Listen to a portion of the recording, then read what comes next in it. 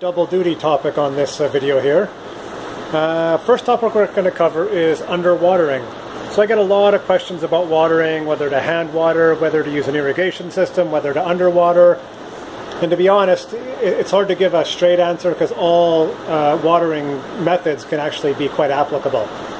So in general, just taking a quick look here, we do hand watering for everything.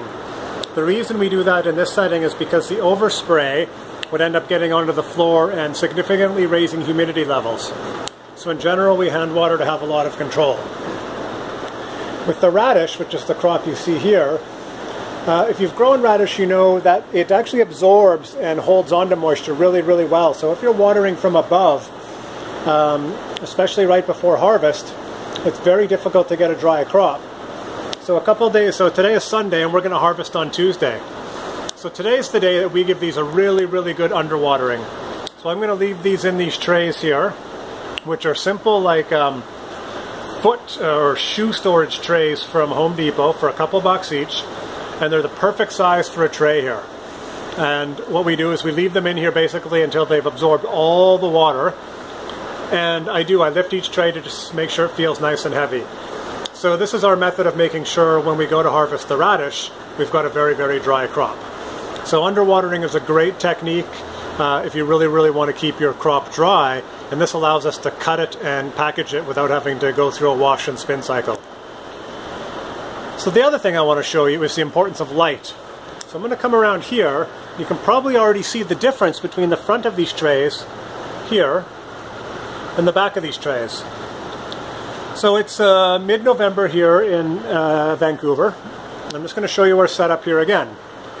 So this here is south-facing, so we actually get a lot of natural light in here, but because it's Vancouver, it's very gray in the winter, so we have supplementary lights.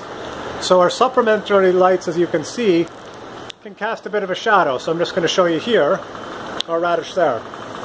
So the back of our radish there have a bit of a shadow, a significant shadow actually, and you can see as we get in there, maybe you can, it's a little tricky here, but there you go. Like those back shoots there, they're reaching a bit, they're not opened as much, they're a little light starved. And you can see that better here because these ones are more in the light on this side. You can see the ones in the back haven't quite opened up as much, so they're a little behind. So it seems like a bit of a problem, but in fact what we're going to do after we finish soaking these is we're going to take this end here, which was the front, and we're just going to turn the tray around. So this end here is now facing the lights on the inside. And we find by rotating the trays once a day that they actually will correct themselves and you're not able to tell which end was which during the whole process.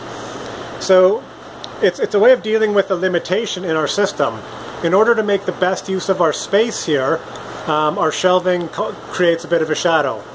And while it could be seen as detrimental because of that shading, the rotating of the trays actually eliminates that issue. Now another way to cope with this is you see our lights are in the center of the container here.